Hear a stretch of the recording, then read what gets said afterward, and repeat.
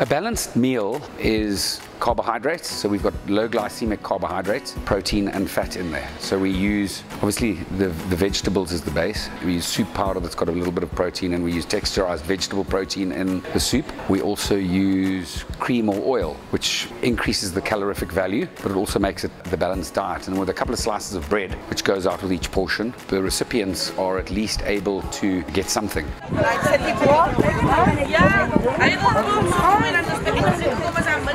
So we use a vegan soup stock that's donated by Kerry. It adds a lot to the flavor, actually adds quite a bit in the in the nutrients as well, and they've been brilliant. They've supplied us with large amounts of that. We've also used UHT cream that they've sponsored to add the protein and fats for the complete meal. So Kerry International has been absolutely phenomenal in their generous contributions.